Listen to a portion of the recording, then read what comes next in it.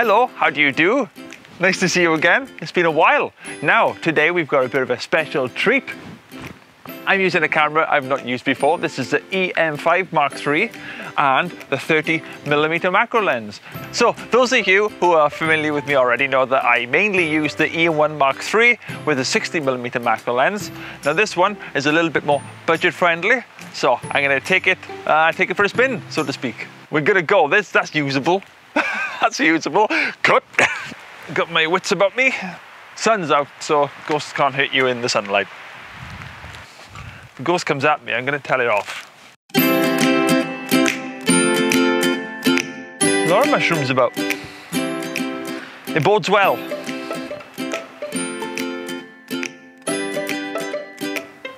Ooh.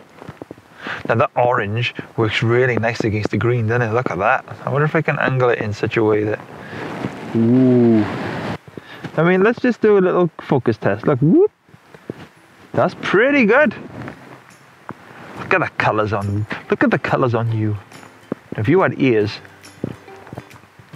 you'd be hearing all these compliments, and you'd be turning red. Can mushrooms blush? Blushrooms.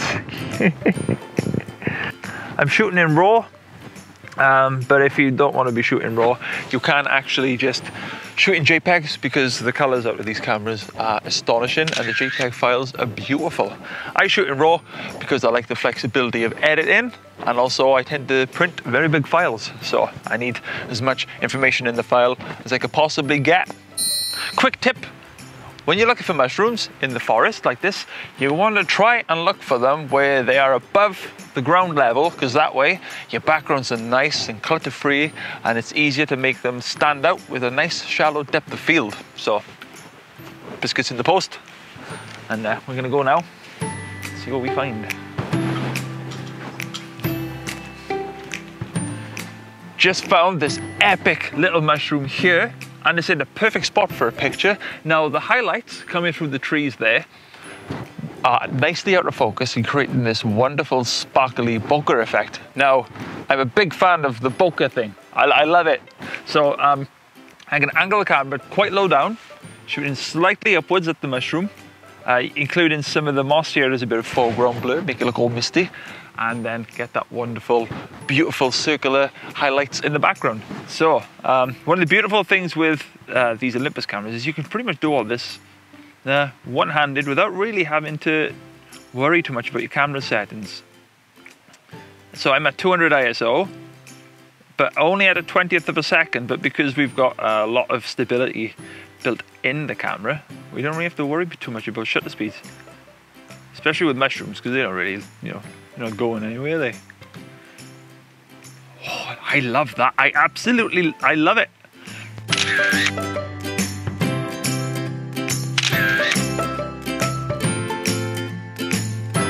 So one of the reasons why I chose to use an Olympus Micro Four Thirds system is exactly this. It's compact, it's super lightweight, and I can compose any image that I like without really having to worry about tripods and things like that. I can just get the shots exactly how I want them, and being able to adjust in real time all your camera settings and your exposures, and seeing, in most part, seeing the result before you take the picture is a life changer. One of the huge advantages of a Micro Four Thirds system is the actual ability to focus a lot closer as well. Having a smaller camera sensor than the full frame means that we can take pictures of subjects that are half the size. So if you're a macro enthusiast like myself, it means that instead of taking pictures of subjects that are 35mm only, it means I can take pictures of subjects that are 17.5mm. Oh, I know, game changer, isn't it?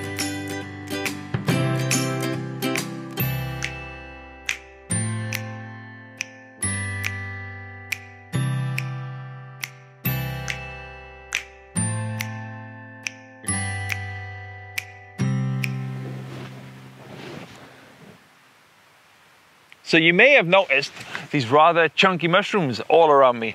And usually with my 60mm macro, I won't really bother trying to take a picture of them because they're quite big and the background is really close to them, so I don't get that background subject separation that I like to get to make them really, really stand out. But, you know, I just have a little play and just see what happens, you know. This 30mm is the equivalent of a 60mm, so that gives me a, woo! Oh, hello! Oh, wow! Wow! That orange really works against the green as well. Click. So I'm shooting right now at f5 because I want to pull in a little bit more depth of field on the subject itself, because it's a larger subject, so it means I'm going to need a little bit, you know, a bit more depth of field on there to get the whole thing in focus. But see how close. What? Oh geez. Oh geez. Oh wow. It makes it look huge. Oh, I love it. I love this. So this one is quite translucent, and I'm lighting it from the top and then underexposing the entire picture by just over one stop. And it's making it look really, really dramatic. But well, I'll take two shots, one with and one without, and then that way you can see exactly how it's looking. You get 200 ISO, f5, and I get a 20th of a second. And now let's just take a, without the phone, we've got about a 15th of a second underexposed.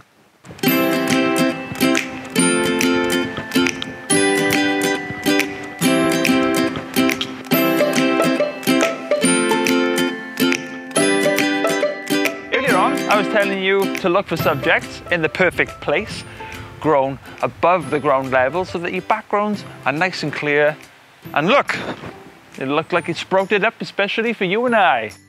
So I'm going to make good use of the fact that I've got a wide angle view here, and I'm going to give this mushroom somewhere to live. So quite often I get in really close with my 60mm macro lens, and it looks beautiful, but the picture could be taken anyway.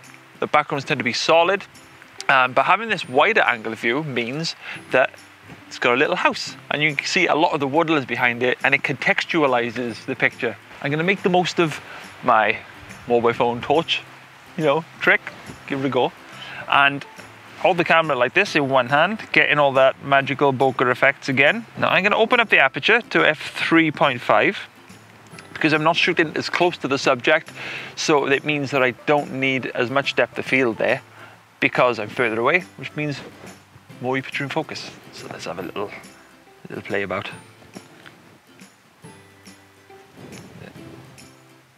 I'm having so much fun with this camera. It's so fun. It's lightweight and it's rock steady. Oh, that looks, uh-oh, SpaghettiOs. Now then. Oh, see, it's so nice to be able to just essentially play with your photography. If I was here with a tripod setup, you know, I wouldn't be so free.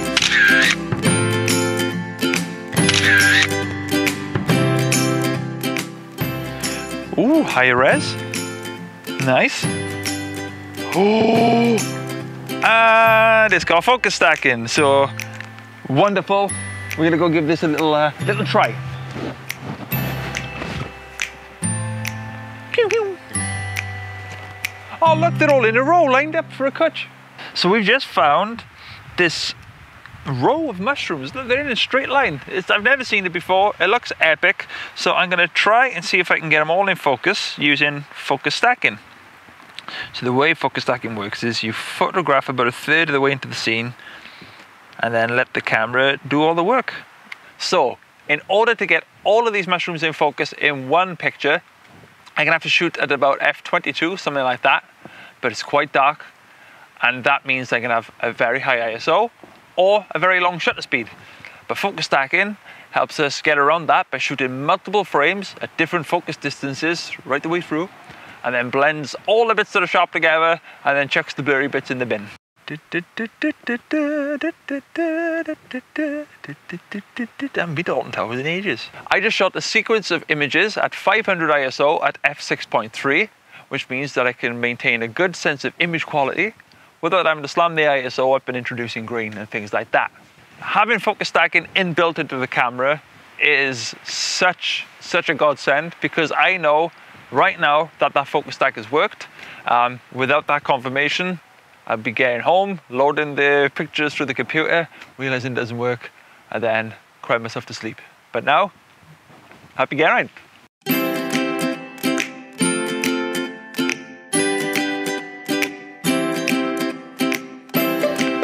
Wow, that one's colossal.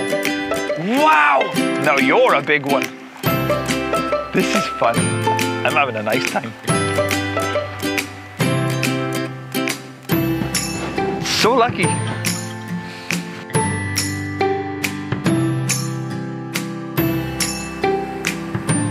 Oh, he's gonna poke him in the eye.